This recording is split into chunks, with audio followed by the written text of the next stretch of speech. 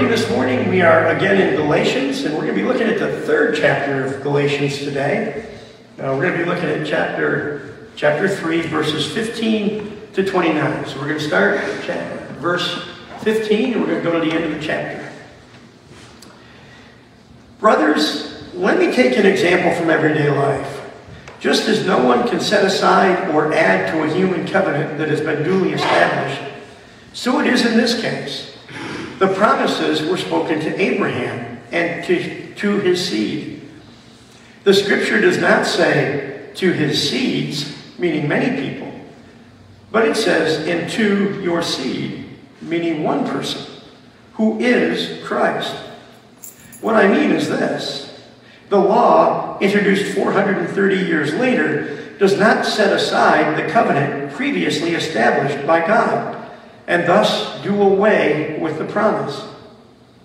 For if the inheritance depends on the law, then it no longer depends on a promise. But God, in his grace, gave it to Abraham through a promise. What then was the purpose of the law? It was added because of transgression until the seed to whom the promise referred to had come. The law was put into effect through angels by a mediator. A mediator, however, does not represent just one party, but God is one. Is the law therefore opposed to the promise of God? Absolutely not. For if a law had been given that could impart life, then righteousness would certainly have come by the law.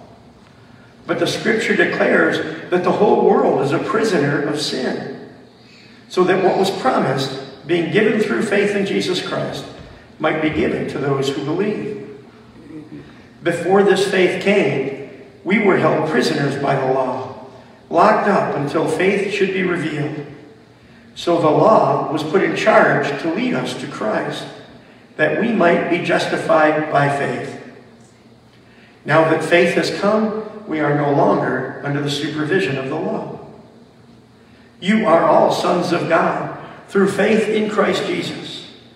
For all of you who were baptized into Christ have clothed yourselves with Christ. There is neither Jew nor Greek, slave nor free, male nor female, for you are all one in Christ Jesus. If you belong to Christ, then you are Abraham's seed and heirs according to the promise. Let's pray. Father God, there's a lot in that package that we just read. Help us, Lord, as we look into that. Help us to understand that. Help us to see that it is by grace and grace alone that you have reached out to us. We pray that my words and the meditations of all of our hearts be pleasing and acceptable to you. In Jesus' name, amen. Amen. So that was kind of a heavy passage, kind of deep in places. So we're going to pull that apart, and we're going to try to figure out what Paul was saying to us. We're looking at that next section of Galatians as we study this in our series this week, the book of Galatians. We're going to see that even in our failures, such as our inability to follow God's law or our inability to please him by ourselves, that there is still meaning. Even in our failings, in our strugglings, in our yearnings, it's all part of God's plan. God foresaw it all. He saw our struggles, he saw our weaknesses, our sinfulness, and even more, he saw our triumphs. And he worked all of those into his plan. And he promises to be with us to the very end. Now, we ended up last week in chapter 2.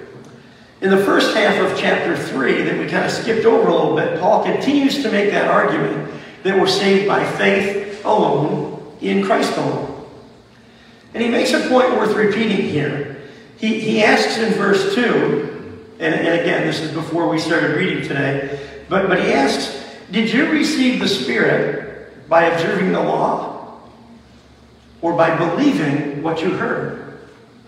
Was it by what you did, obeying the law, or was it by faith in believing what you heard?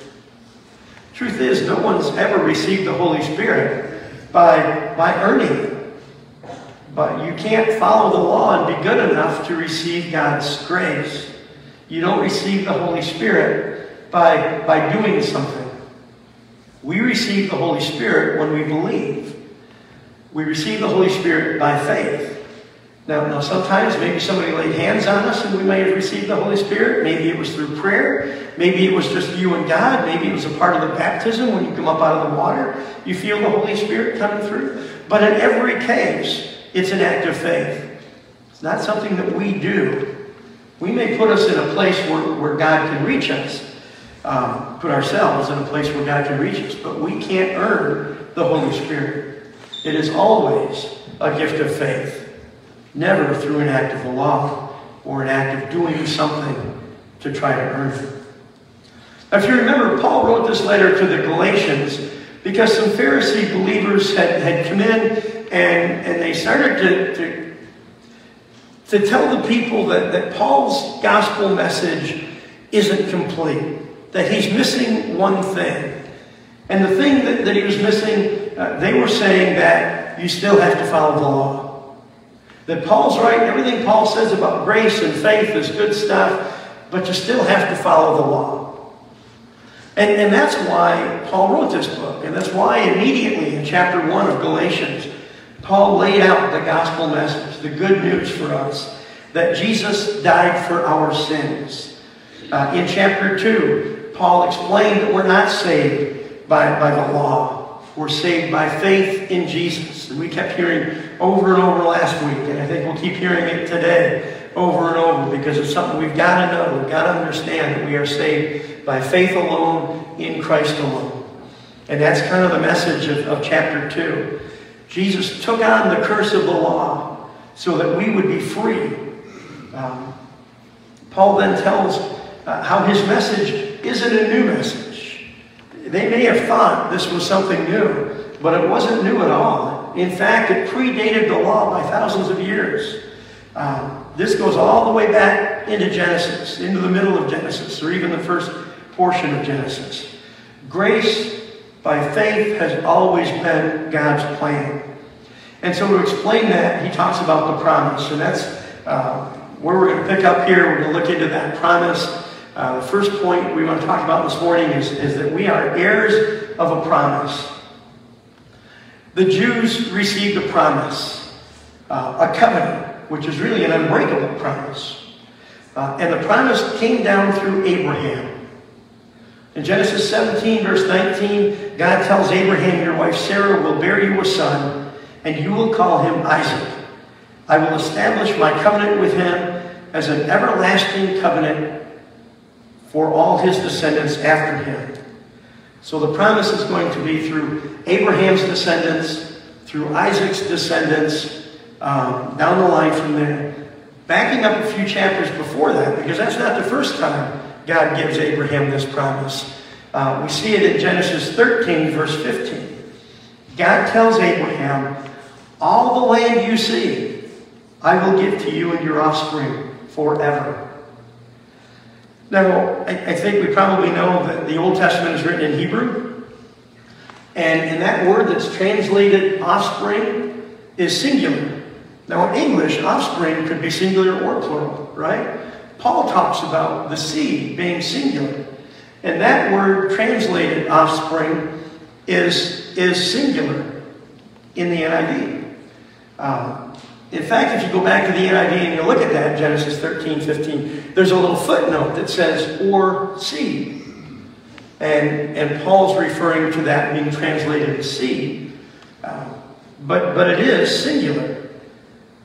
And Paul makes the point that the promise came down through Abraham, through Isaac, through David, King David, to Jesus. And that Jesus is the seed that promise refers to. He is the offspring, singular offspring, the seed that God was referring to.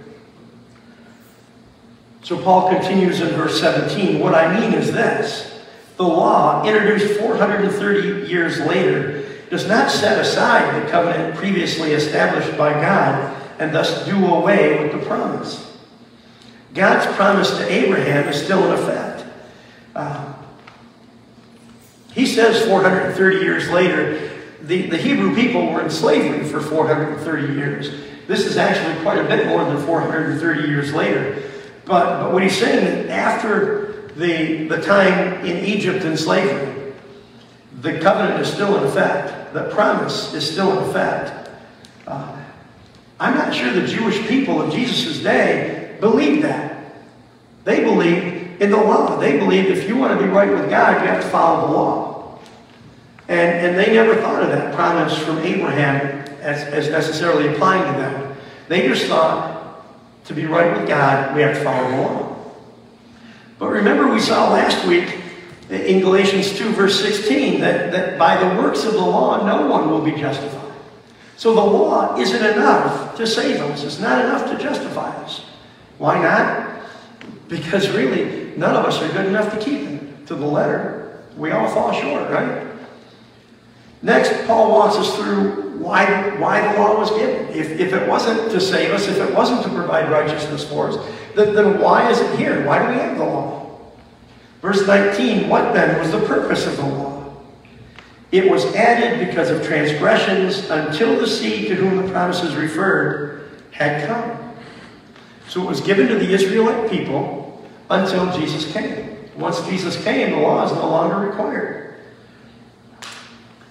Remember when the law was given? The law was given during the Exodus, right? The Hebrew people had been slaves for 400 years. So read that as they were slaves all their lives. They were born in slavery. All the people that Moses led out of Egypt were born in slavery. Think about this with me. God had sent Moses to bring the people out. Remember the plagues? Pharaoh finally gives in. The people leave. Pharaoh has a change of heart. He sends his soldiers out after them. There's a confrontation at the Red Sea where God parts the sea. All of the Hebrew people are able to make it through on dry ground as the Egyptians followed through to try to get them, try to capture them, bring them back. The waters of the Red Sea came in again. All of the Egyptian army is destroyed, and the Hebrew people were free. But these people, the Hebrew people as a nation, had been in slavery for 430 years. The people that Moses led out had always been slaves. They didn't know how to live as free people. So God gave them their freedom, but they didn't know how to live as free. You catch a parallel from week 1? The reason why Paul wrote this letter was because people had been freed from the law, but they didn't know how to live as free people. The Hebrew people had been slaves for 400 years. They were set free, but they didn't know how to live as free people. There's a parallel there, isn't there? In the first case, with the Egyptian people, the Hebrew people, God gives them the law as a guide. You don't know how to live as free people? This is what you do. Follow this law. God gave Moses this law for the people to follow as a guide. Because, remember, they're in God's presence, right? God was with them. He was the pillar of fire by night, the pillar of smoke by day. He was with them all the time. And they didn't know how to live in the presence of a holy God. So God gave them the law as a guide. This is what you do. You do this, you do this, you do this. At the time, the law was needed because they had no idea how to live in the presence of God. In fact, by giving them the law, God was actually showing them a glimpse of his heart. God wants to be in a relationship with his people.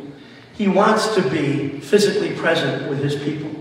He wants to have that relationship. He wants us to love him. He loves us. He wants that meaningful and loving relationship with his creation. And I think that's what the law tells us, that he gave the law so that they would know how to behave in a relationship with God. But the law also reveals that we can't do that on our own, can we? We can't keep the law on our own. No one can follow all the provisions of the law. No one is good enough. No one can measure up, right? So that brings us to the next point, I guess. The next thing we're going to look at this morning, that we are all prisoners to the law.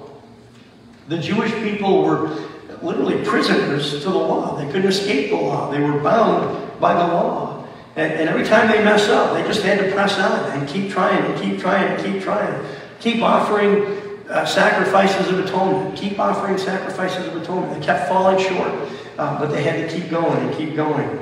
Almost to the point of futility. In verse 23, Paul wrote, "Before this faith came, we were held prisoners by the law, locked up until faith should be revealed." They were prisoners to the law. Verse 24, "So the law was put in charge to lead us to Christ, that we might be justified by faith." So Moses received the law as a guide for the people who didn't know how to live free. The law was their guardian, showing them what they should be doing.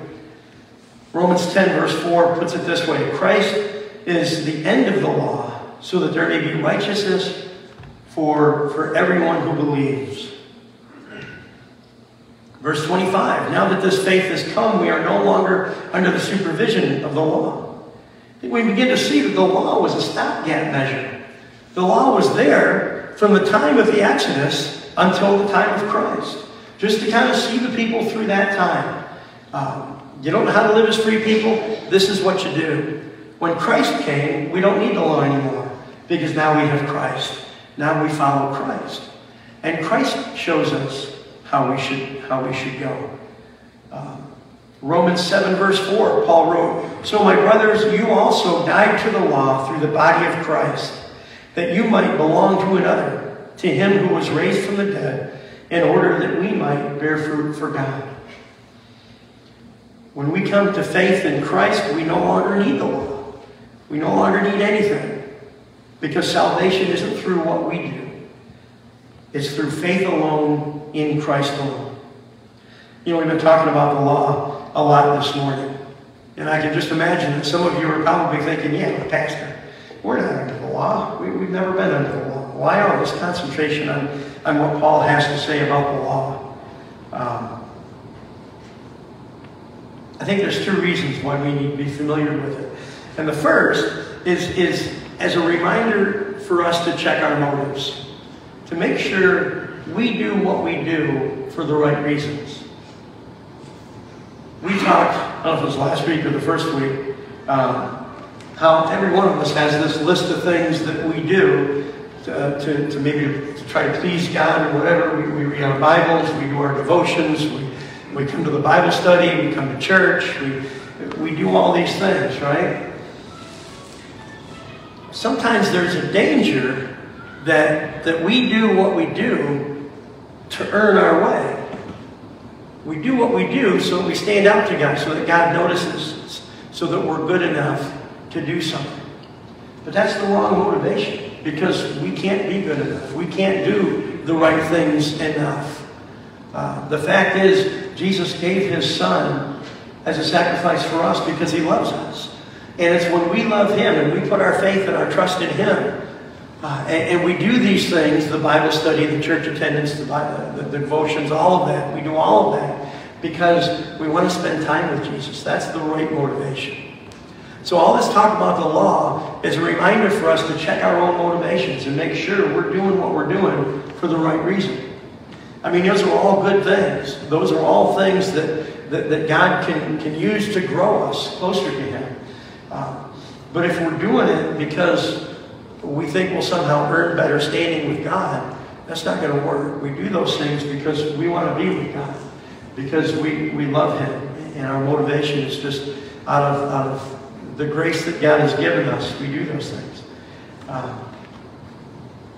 We want to make sure those things don't kind of interfere with our faith in Christ. So check your motives. Love for Christ first. Then we can do things that put us in a place to please God and to receive God's grace. But the second reason we need to be familiar with all of this talk about the law is that we need to realize that the law wasn't given to provide salvation. And we need to realize it to the extent that nothing we can do. We can't follow the law, but there's really nothing else that we can do either that's going to earn us salvation. And we need to know this because sometime when we're out sharing our faith, we're going to come across somebody that says, I don't really need that religion stuff because I'm okay. I'm good enough. I've never really done anything that bad, and I'll be okay. I'm okay with God. But we need to know that He's not okay with God, because there's nothing we can do on our own that makes us okay with God. Doesn't matter how good you are. Doesn't matter how many things you've done that might be pleasing to God. We can't be good enough to please God. Max Lucado, and I can't remember the name of this book, but he used the illustration. He used an illustration there to get us thinking about this maybe in a little bit better way. And I just kind of chuckled when I read it, so I'm going to share it. But he says, imagine if we think we have to be good and we have to be so good that none of us could ever reach it. Imagine that the requirement is sort of like jumping from here to the moon, right? And I don't know, some of you, I mean, Randy and Shane are both in pretty good shape. Maybe they could get close, I don't know. But I'm going to wager that none of us can jump high enough to touch the moon, right? No matter how high we jump, we're going to fall woefully short. I mean, some people, maybe normal, maybe Leona might only make it a few inches. Maybe some of us, Mike and Randy, might make it a few feet. But none of us are going to get even close to high enough to touch the moon, right? We're all going to fall woefully short of that goal. Just like when we try to earn our salvation ourselves by being good enough, by not doing those things wrong, we're all going to fall woefully short. That far short. Only Jesus was perfect. Only Jesus could help us achieve that goal. That's why Christ came. But in reality, no one could keep the law. No one could earn their way. So they were always convicted by their shortcomings. They were always making sacrifices to atone for their sin. They were always falling short keeping the law. They weren't good enough. So God made one sacrifice, His Son Jesus Christ, one for all. That person you come across that might think he's okay with God, he isn't. But that's okay. I'm not good enough either. So Christ died for me. You're not good enough, so Christ died for you. And that person you meet that thinks he's good enough, Christ died for him too. Which brings us to our final point this morning, number 3, clothed in Christ. We can be clothed in Christ. We were heirs to a promise, held prisoners by the law, but now we can be clothed in Christ. Verse 26 says, you are all sons of God through faith in Christ alone. For all of you who were baptized into Christ have clothed yourselves with Christ. So by accepting Jesus as our Lord, it's almost like He can pick us up under His arm and jump to the moon. It's like He can do it for us. Something that was totally out of the question for us to accomplish. He can just pick us up and do it. He can jump plenty high enough. When we die to our old self, we live as new creations in Christ, being clothed in Christ. That's really, Richard didn't hear this morning, but Tuesday night he shared that that's the image of baptism, isn't it? That when we get down under the water, it's symbolic of the death of our old self. And when we come up out of the water, it's symbolic of our new lives in Christ. We're born again, not of the flesh, but of the Spirit. Verse 28, Paul goes on, there's neither Jew nor Gentile, slave nor free, male or female. You are all one in Christ Jesus. It speaks to the unity of the body of Christ. We are one with true believers all over the globe. People who believe that our salvation is possible through faith alone, in Christ alone. We are united with them. That's why we can reach out to our Methodist neighbors and do the Good News Club. It's why we could even include some Catholic friends in our VBS, because we are one with them.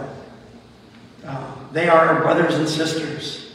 That's what Jesus was referring to in John chapter 10 when he said, I have sheep that are in other pens that are not of the sheep pen. I must bring them also. They too will listen to my voice, and there shall be one flock and one shepherd. Neither Gentile nor Jew, one shepherd, one flock, that is the church. And we are one in Christ. We are one in Christ with all who believe by faith. Finally, verse 29. If you belong to Christ, then you are Abraham's seed and heirs according to the promise. And we're going to look into more about what that means next week as we talk about, the first week we talked about standing on grace. Last week and this week we talked about standing on faith. Next week we talk about standing on adoption. And that whole idea, we're going to study that whole idea of being adopted as children of God, as heirs to the promise. But for now, know that by faith, you are children of God's promise. No condemnation, no guilt. You are God's children. Let's pray. Father God, we thank you for the book of Galatians. And while parts of it seem deep, it is such an important lesson for us to understand. We are not saved by anything that we do. We are just saved by trusting that Jesus did it all. We thank you in Jesus' name. Amen.